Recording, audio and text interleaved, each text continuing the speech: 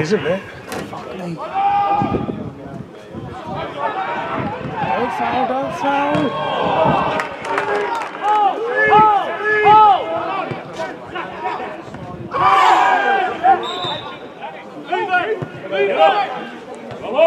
Oh, fucking good Edison.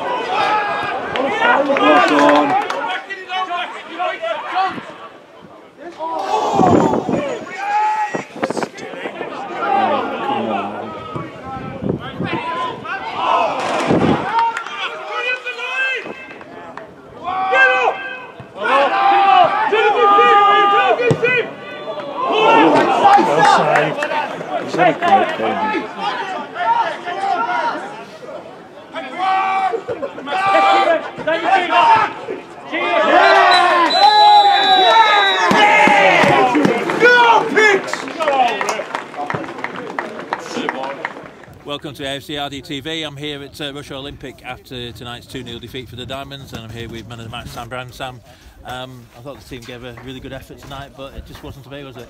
Yeah, I think we played well, we created chances, just made a couple of sloppy mistakes at the back, and it's cost us, and their keepers pulled off a few good saves, but I think we played positively, tried to get the ball down. Pitch weren't too bad, so it allowed us to do that, but yeah, it just wasn't our day. And how do you like playing on the left-hand side of midfield? Better than sitting on the bench, so yeah. No, it's different. I've played there a few times before in my youth days, so it's a bit different. I like seeing the play, but just do what I've got to do. So. And you had an early chance, didn't you? You got in well in the long ball, and you had an early chance there. Yeah, it's just I don't know, Billy just pinged it over the top and tried to get him behind, but it's fair there. Centre back got back well and cleared it away, but. Yeah. And the first goal, a good header, or we just switched off? A bit of both. I think any header from that sort of distance you've got to be a decent header, but you shouldn't be allowed that much time in the box sort of early on. So yeah, it was disappointing to concede from a set piece, but yeah, it was a good header.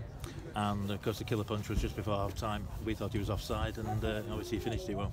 Yeah, it was a good finish. Ben probably got caught in two minds, but yeah, it's the worst time to concede when we're sort of pushing on, trying to get that equaliser. The last thing you want to do is concede just before half time, and yeah, it sort of knocked us out. But I thought the lads came back well second half, but yeah, couldn't get their goal. And even before that, actually after their goal, we had a couple of good chances. The keeper pulled off a couple of good saves. Yeah, I think Diamond missed one, the keeper pulled off some good saves, and I think if we stick one of them, we go away, we'd probably go on to win the game. So it's just one of them. That second goal probably sort of killed it a bit. And I think as longer went on, I think we were beginning to think he was never going to get the goal tonight, was it? Yeah, I think we could still be there now. We probably still wouldn't score. It was just their keeper pulled off a few good saves, a few dodgy sort of decisions. When we thought it was corner, it was a goal kick and stuff like that. But yeah, it was just one of those days, I think. I think the team's obviously done really well this season. 2 defeats, obviously people might be negative, but we should be negative. We've still got a few games left, and we can still get in it. And we need a market on Saturday. We need a win.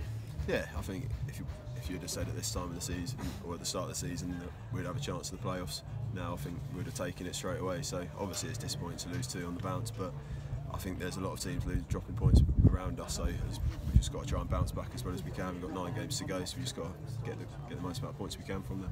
All right, Sam, I'll let you go. It's a cold night. Thanks a lot. Thank you, guys. Cheers, mate. Well, thank you, Sam and John. And again, the scoreline here at Dales Lane, Rushall Olympic 2, AFC Rushden Diamonds 0. I'm with the manager, Andy Peaks, and Andy's been a tough couple of road games here for Diamonds, Saturday and now this rare Monday evening for Diamonds. Yeah, we knew there was going to be tough games, didn't we?